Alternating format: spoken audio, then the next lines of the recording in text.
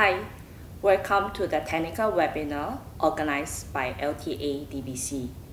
In this presentation, I'll be sharing the amendments made to Rapid Transit System Development and Building Works in Railway Corridor and Railway Protection Zone Regulations, or DBW in short, and the new Lodgment Scheme proposed by LTA. Firstly, I will give you a brief background on what is regulated under the DBW regulation, following which I will highlight the key amendments under the regulations and guide you through how these changes will impact the way of making submissions to LTA. This will include the new Lodgment Scheme and the submission requirements. Finally, I will share with you the expected implementation timeline for the changes. The DBW regulation was last updated in 2002 with the aim to regulate development, building, and engineering works fall within the railway protection zone and railway corridor. Both railway protection zone and railway corridor refer to the 40-meter zone from the outermost edge of MRT structure. The difference is that the railway protection zone refers to MRT lines in operation, and railway corridor refers to 40 MRT lines under construction. The DBW regulation also intended to safeguard the integrity of railway structures, the conducting of railway operations, and safety of passengers. The new amendments this year allows LTA to refine and update the processes, procedures, and requirements so that they are in line with current industry practice. In addition, as part of LTA's broader transformation movement to streamline and simplify our regulatory processes, LTA proposed to implement a lodgement scheme to expedite the plan approval process for selected category of works that involve minimum risk within the railway protection zone. There are a total 5 major amendments in DBW Regulation 2021. The first major amendment pertains to unauthorized works. The title of current Regulation 3 has been amended from unauthorized development or building works to obligations relating to development and building works. This new title reflects the appointed QP's inherent obligations to supervise the development and building works. This is in addition to the existing requirements whereby the development and building works must be carried out in accordance with an approved proposal and valid engineering work permit.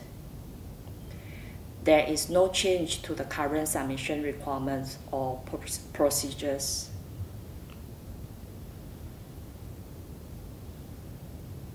The second major amendment pertains to the application for approval of plans.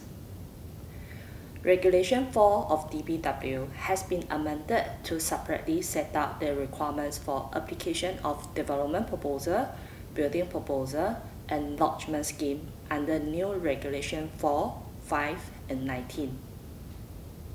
The revised Regulation 4 and 5 have been updated to reflect the inter-agency workflow that LTA has with URA and BCA. Regulation 19 is introduced to facilitate the implementation of the new Lodgment Scheme. Under the Lodgment Scheme, LTA grants a notice of approval without checking the details of the application. If the application is accompanied by a declaration from the QP appointed by the developer. I'll be sharing more details on the Lodgment Scheme in the latter part of my presentations. As mentioned earlier, the revised Regulation 4 reflects the inter-agency workflow between LTA and URA. QP needs to ensure that the application for approval of development proposal is submitted only after the application for planning permission for the development is made to URA. Please note that the application must be made and signed by the QP appointed by the developer and accompanies with a copy of valid PP or WP from URA. Similarly, under the revised Regulation 5, the appointed QP may submit the application for approval of building proposal to LTA at the same time as the plans for the building works are submitted to BCA. QPs are reminded to submit the BP application before the end of the 12-month period, commencing from the date of development proposal was approved by LTA. Once again, all applications must be made and signed by the QP appointed by the developer.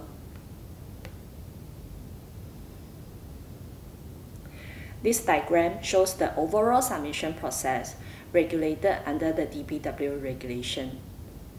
A development proposal is required for all developments fall within the railway partition zone and railway corridor. Building proposals are only applicable for proposed development involve building works. Otherwise, the appointed QP may proceed to apply for permit to carry out engineering works under the new Regulation 9 and 10. Please note that application for LTS CSC is not required if the proposed development does not involve building works. The third major amendment relates to the engineering work permit.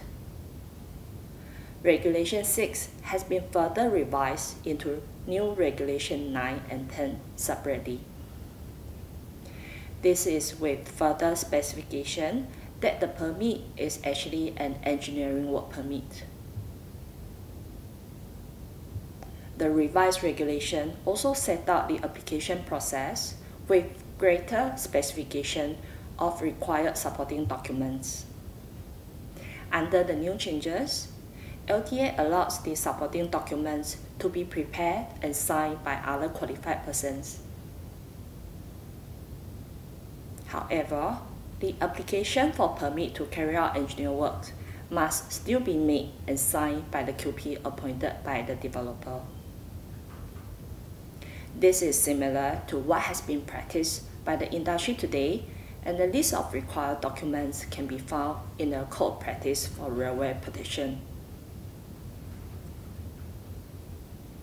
The fourth amendment in DBW pertains to the validity of approval granted by LTA. The title of Regulation 7 has been amended to time for commencement for development or building works under the new Regulation 8. To take note that the validity of plan approval has been delinked from BCA's grant of permit date. The new Regulation 8 now refers to LTA's own grant of development proposal approval, which is valid for 24 months. Extension of validity is allowed, subject to LTA's review and approval. All applications for extension must be made at least 1 month before the end of the 24-month period.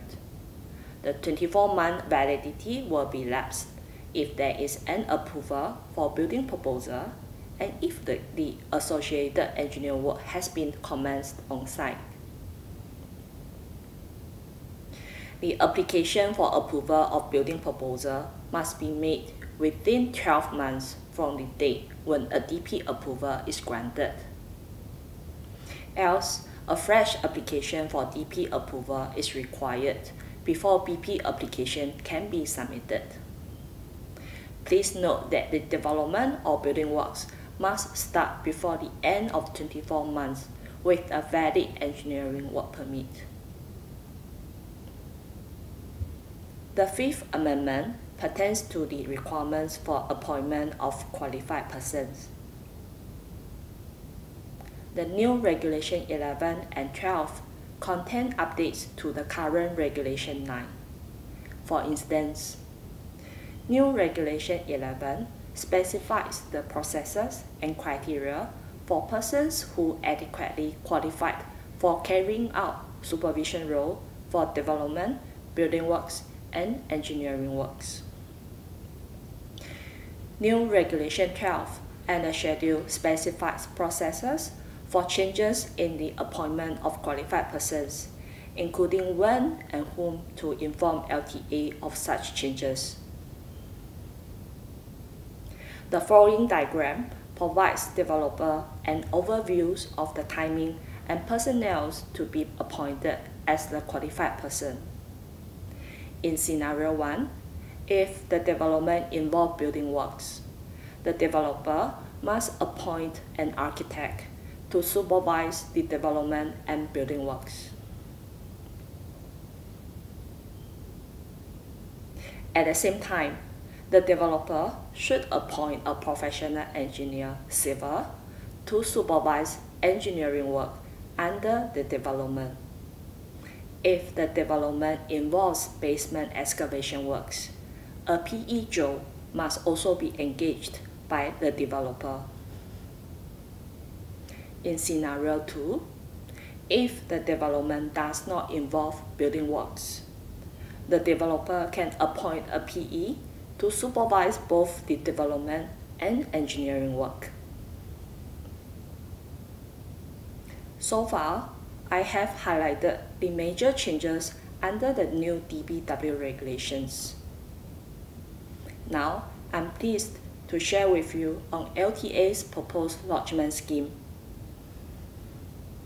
In my earlier mention, the lodgement scheme, which applies only to application of LTA's DP and BP approval within the railway protection zone, allows LTA to grant instant approval based on QP's self-declaration for compliance. The industry can look forward to a faster turnaround time to facilitate developments to commence works earlier. As you may also be aware, we will be transiting to Connect 2 shortly. During the transition period, LTA will issue the notice of approval within 3 working days from the date of lodgement. An instant notice of approval will be issued when Connect 2 is in effect. I'll be sharing more on the Connect submission letter in my presentation. Please be reminded that the lodgement scheme does not apply to engineer work submissions and applications for CSC. LTA will still review the details before granting the engineering work permit or CSC approvals. In addition, do ensure that you have made an accurate declaration in your lodgement submissions. LTA reserves the right to revoke our DP or BP approvals if false declaration is found during the engineer work or CSC stage. In addition, application for permit to carry out engineering work will be rejected. QP will then be required to make a fresh lodgement submissions. The following table provides the list of developments eligible for lodgement scheme. For non-LTA projects, developments with no basement with site boundary located 20 meters away from the outermost edge of RTS structures and fulfill the following criteria are allowed to make lodgement submissions. Similarly, LTA projects listed below are eligible for lodgement submissions. In the next 2 slides, I will be sharing the details on how QPs can make a lodgement submission for development and building proposals via Connect. There are different versions of LTA e-forms available on Connect, depends on when the lodgement scheme is implemented. Please check the e-forms before making a lodgement submissions. When using LTA DBC Rails XFD, which is a Connect 1 form. QP is required to prepare the following: a cover letter, a copy of valid URIs PP or WP, plans for proposed development with clear indication of railway protection lines and railway structures, plans, elevations and sections clearly indicating the distance between the site boundary and the outermost edge of RTS structures, which must be more than 20 meters. Finally, endorsed form LTA DBC rail lodgement in PDF. This copy of declaration form can be found in LTA website. With the above documentation in order, QP is required to submit the lodgement application with the required documents via ES Pro. LTA internal system will register the applications as soon as it's received from Connect. QP is expected to receive DP or BP NOA within 3 working days from the date which LTA receives the application in its systems. When using LTA DBC Rails XFDX, which is a Connect 2 form, QP is required to prepare the same set of documents mentioned earlier, except for the endorsed form LTA DBC Rail Lodgement. This QP declaration form is not required as the declaration clauses has been incorporated in Connect 2 form. QP will then submit the lodgement application with the required documents via ES Pro. LTA internal system will register the applications once it's received from Connect and issue the approval automatically. QP is expected to receive DP or BP NOA instantly. Last but not least, it's very important for all QPs to know that in case where non-compliance or false declaration is found during engineer work stage, LTA officers will perform the following. 1. Inform QP that the DP or BP NOA, which was granted under the Lodgment Scheme, will be revoked. 2. Inform QP to make a fresh lodgement for DP or BP. Lastly, reject the engineering work submission without review or any comments. Engineering work application will only be allowed to be submitted after DP BP NOA is granted. The amendments to the DBW regulation, including Lodgment Scheme, will be implemented by end of September 2021.